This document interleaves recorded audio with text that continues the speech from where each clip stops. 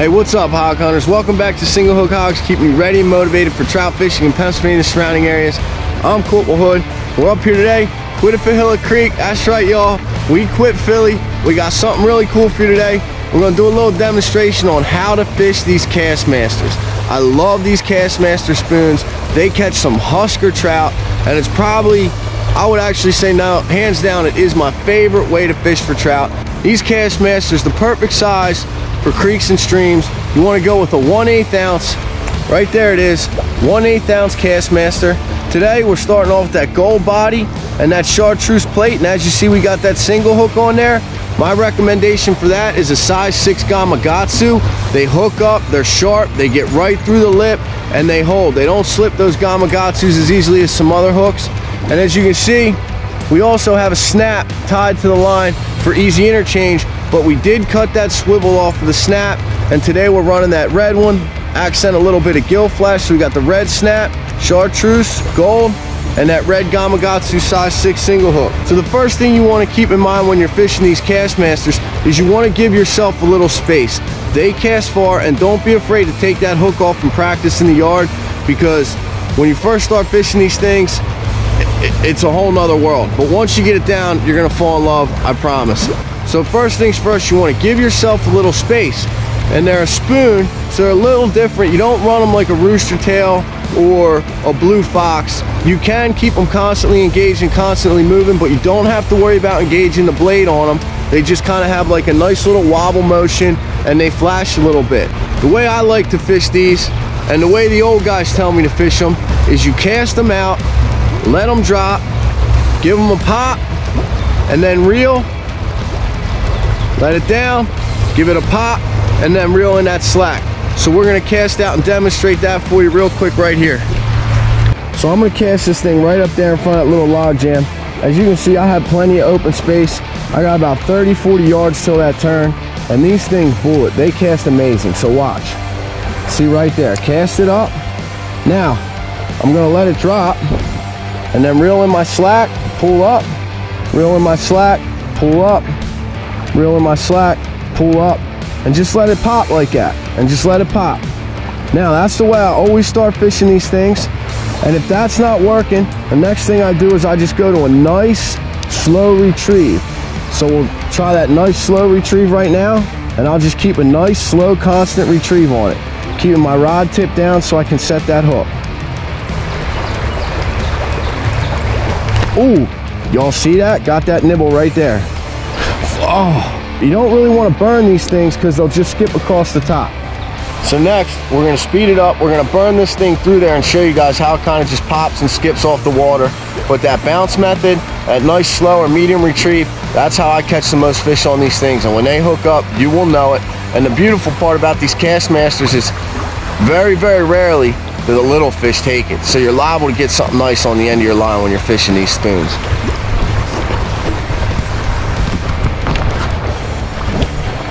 All right, so we're just gonna demonstrate a fast burn with this KastMaster. Hopefully y'all can see it, but this is what happens. See, when you reel it in too fast, it just skips off the top like that, and you can get some backlash on your reel, so you don't wanna do that. And make sure you got your drag set right, and do not try to yank it off of a snag or something like that.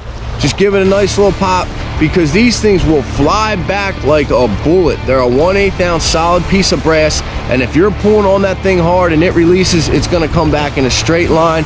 I took one to the face about 1.5 years ago, put 2 slits in my face, pools of blood, and it actually chipped my tooth. Be cautious when fishing these things, but a little practice and be patient, and you guys will hook up to some nice fish. So we're gonna go ahead and hit this hole.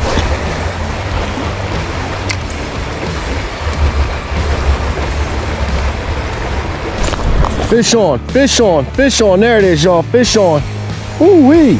Oh, look at that. Beautiful things. Beautiful things. That's a Husker. Ooh, that's a Husker, y'all. Wow. Look at that. Look at that. Wow.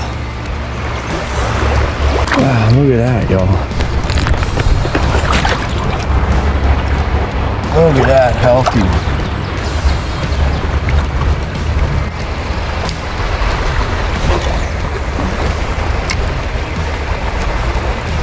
kind of run it right down there in front of that wood pile, that driftwood pile.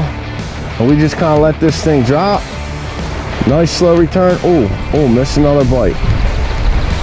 I'll take it, I'll take it. And then pop it every once in a while.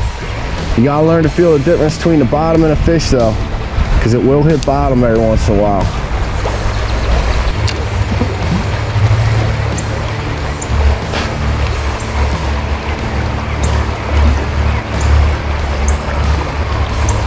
Fish on, there it is. Oh, it's another big one. Fish on. Ooh, nice rainbow. Wow, he's coming right to me. Where's he at? Ooh, fish on. A little bit of drag. A little bit of drag. Oh, he's taking some drag.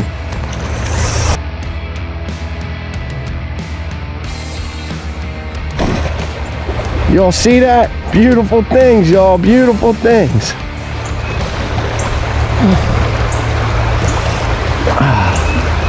Beautiful things.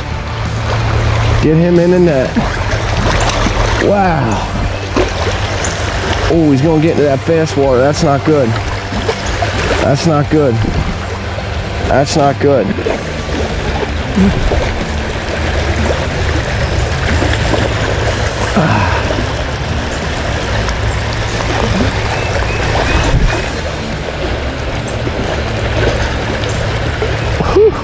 Yo, we doing? Having an amazing day. That KastMaster got him hooked pretty solid. We're gonna see. Oh, he's got dirt in his mouth. Mouth full of dirt. Look at that, y'all. Nice, beautiful fish. Big female. Put her back.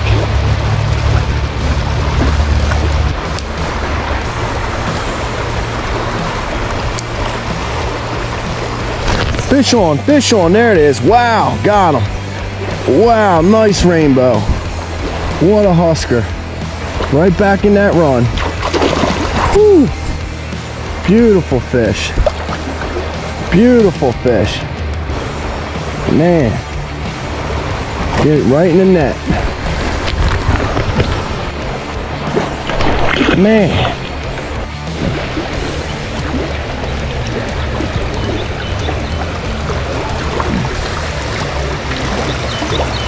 Take a little drag, take a little drag.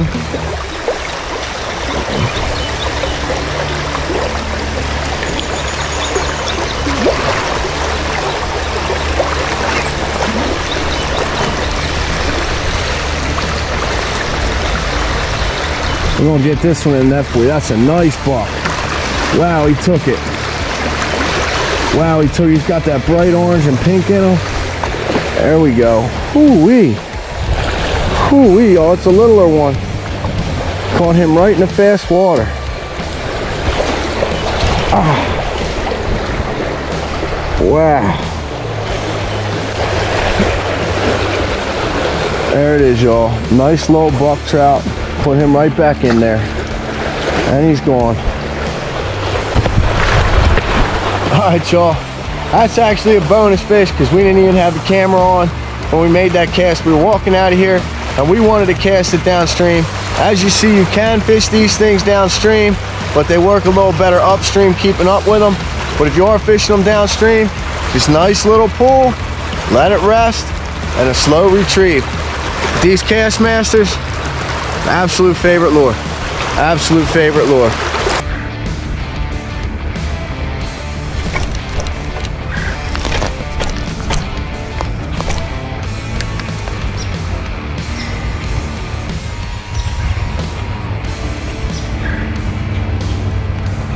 Fish on, fish on. Oh, it's a healthy rainbow. Fish on, he hit it right in front of me. Wow, wow. Whew. In the net, what a husker. Whoo-wee, y'all. Let's get that hook out. Whoa, he's got plenty of life left. All right, y'all. You saw them KastMasters. They work. They catch some healthy fish.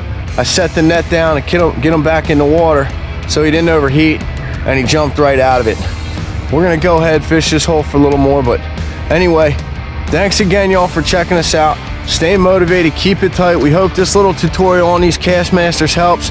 Any questions, comments, please feel free to ask. There's some special things you can do with these, but kind of just want to touch the basics.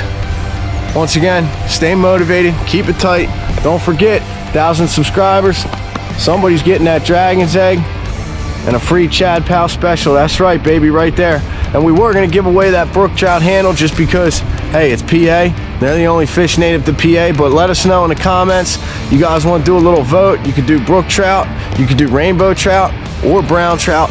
Might even be able to get them to do a golden for us, but hey, let us know what you guys think. Stay motivated, keep it tight. Remember, like, subscribe, share, and hit that bell, y'all. Single Hook Hogs out.